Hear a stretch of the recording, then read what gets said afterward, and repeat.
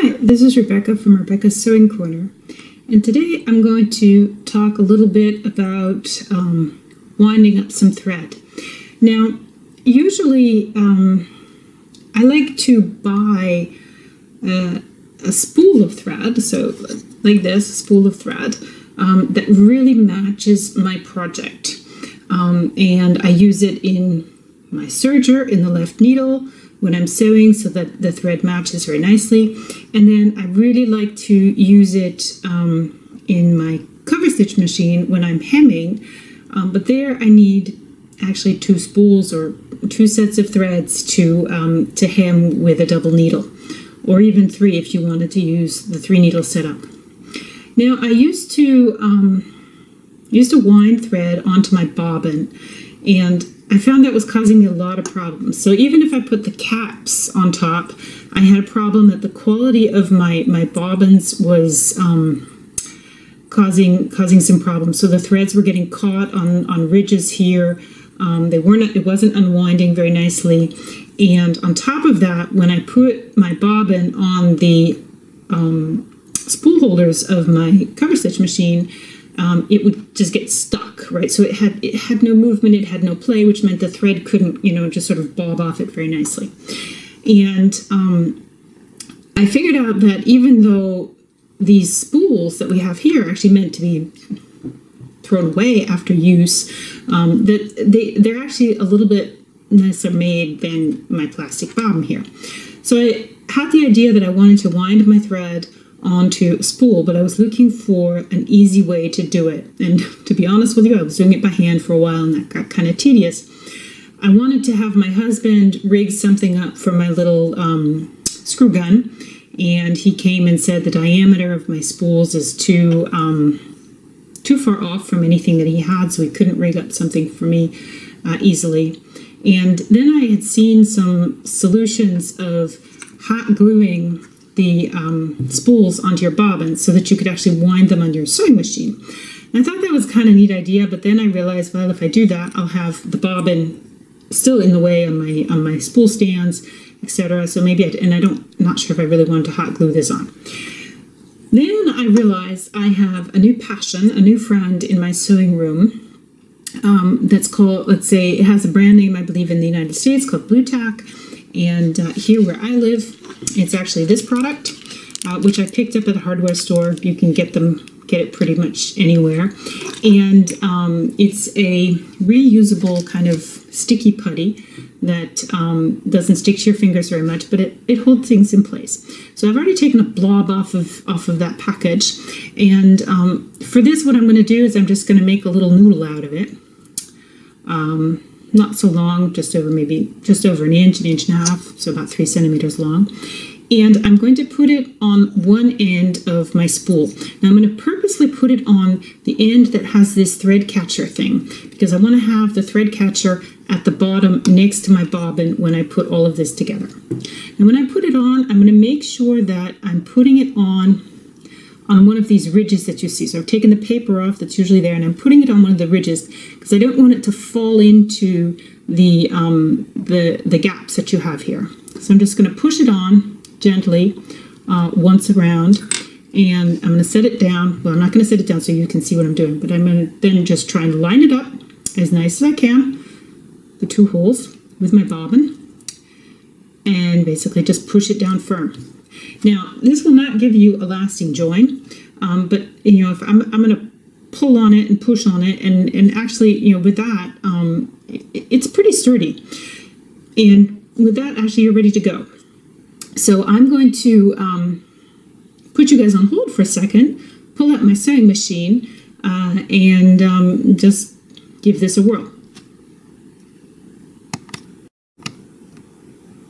Okay, so here I am, up at the top of my sewing machine, and this is actually where my bobbins get wound.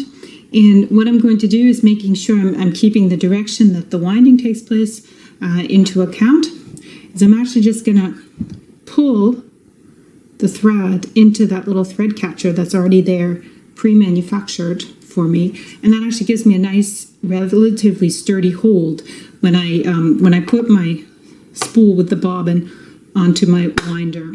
And then I'm just going to sort of backwards thread this a little bit through my normal bobbin winding setup. I already got that in the wrong way, so take that back out. This is what you get for doing videos. Take that all the way back out, and actually I'll put it in through the winding setup first, which is probably the better idea. Then put it in that little thread catcher so that it's not going to run away on you. Just relatively nice. Just wind it around twice.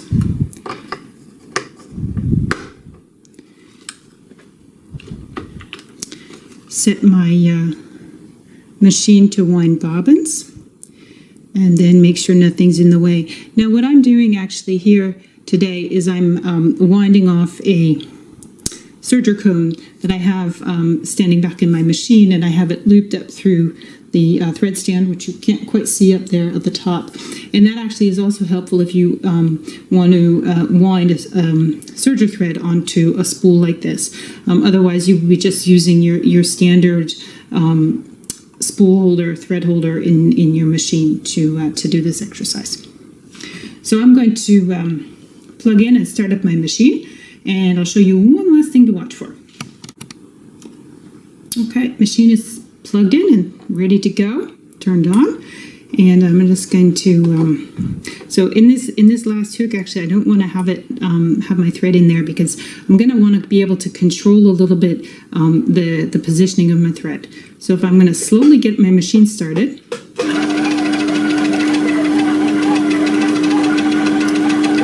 and here I do two things. First of all, I'm a little bit of a control freak, so I do keep my finger on the top of this just lightly so that it doesn't fly off or get escape.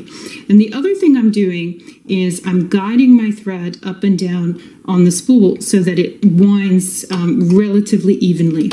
And by the reason that I do that is so that it's even. But one thing you do need to pay attention to when you do that is that you don't wind too fast, otherwise you will end up cutting or burning your fingers while doing this. So a moderate speed that you feel comfortable with, and just basically give it a go. Now I find this is really great for loading up a spool with thread, so that you have two spools with thread. I like how it unwinds off of my spools when I'm using my cover stitch. And I think this is a really neat idea, and what I like about it is it's not permanent. So let's just say we're done here. Then you can just take it off. You can cut your thread, and when you're completely done, you just take those two apart, and you can take the sticky putty back, put it back in the package, and you're ready to use that again.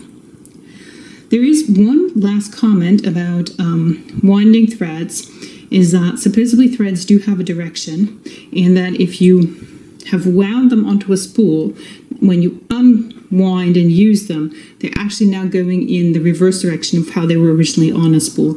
And apparently they do generate more lint that way. So if you run your fingers along your threads back and forth, if you might be able to sense that in one direction it's smoother, and in the backwards directions it's a little bit rougher. So I have a disclaimer that this could lint up your machine a little bit more. If you're concerned about that, then you can actually cross wind. So you could wind it onto a spool like this, put this spool into your machine, and wind it onto the next one, and then you would be sure that you have your threads going in the right direction. So I hope you enjoyed this advice. It's something I do now very often, and for projects, and either I'm winding thread off of my serger cones for the sewing machine, if I happen to have serger cones that perfectly match my project, or I'm using it for having the second spool for hemming on my cover stitch. So thanks for watching my video at Rebecca's Sewing Corner, and happy sewing!